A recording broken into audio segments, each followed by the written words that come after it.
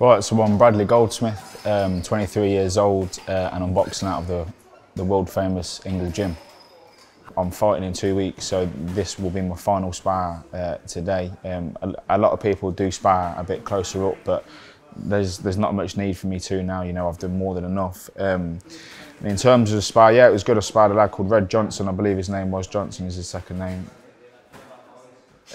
My name's Red Johnson. I'm from Sheffield, 24. I box at the old boxing centre, which is at Manor Top in Sheffield. It's only 5 minutes from where I live. So yeah, just up the road. Yeah, I've come to spar Bradley Goldsmith. I seen him box a couple of times in amateurs. We crossed paths in the amateurs, but we never actually boxed each other. I've heard about him, a good fighter. First time I've worked with him today. He's sharp. I think he's a couple of weeks out, 2 or 3 weeks out. He's sitting nicely with his weight and things like that. He's looking sharp. I'd be interested to see where he goes with the pro side. He's a good little boxer, and I've been in with some good names, and he's up there.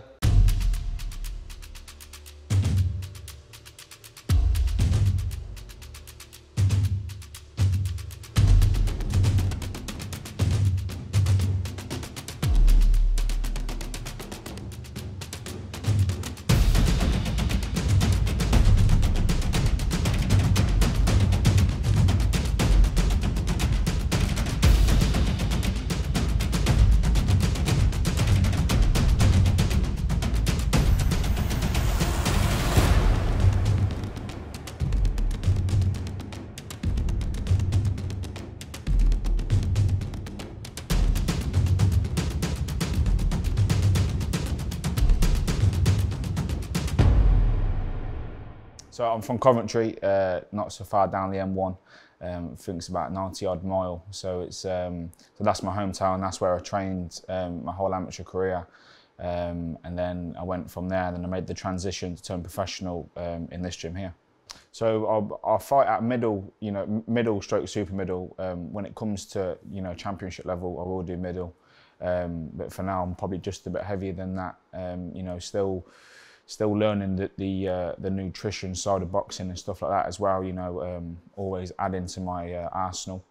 I'm a southpaw for starters, so there's like a saying in the boxing world, there's like 80% orthodox, 20% southpaw, so I'm part of that 20%. And then, along being in this gym, you do learn the transition to switch a bit. It's not forced upon me, but if I can add that little percentage to my game, and I can bring it out when I need to, then I can.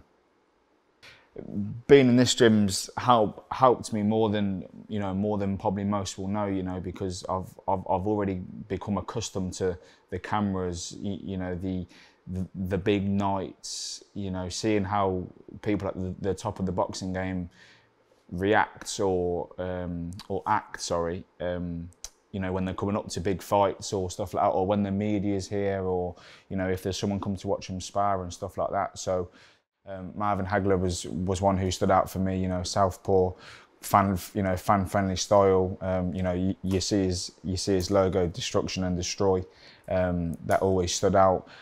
Conveniently enough, I did watch a lot of Kell Brook, coming up, because I found him exciting and stuff like that. So, and I like to think from watching people who, I wouldn't say, so much as aspire to be, because I'm my own person, but in terms of watching people and watching their game, I will think I want a bit of that, or I think I can do a bit of that, and practice it, and makes me.